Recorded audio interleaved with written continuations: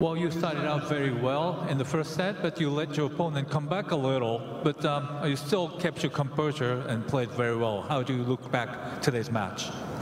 Yeah, it's not an easy match, especially I was leading way forward with a lot of side point, and at the end the match went in the tiebreak. Was not easy, but I'm just happy I'm always there. Doesn't matter what's happened today on court. I'm happy to be back in the final again because I was here 2 years ago. Also, I went in the final, and I want to say thanks for all the fans who are supporting me here, and see you tomorrow. So you're facing Sophia Kenning in the finals tomorrow, but what's your expectations?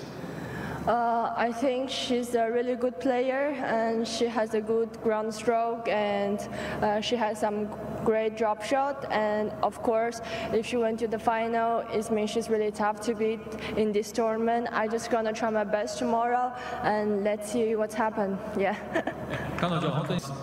ありがとうございました。Thank you. Congratulations.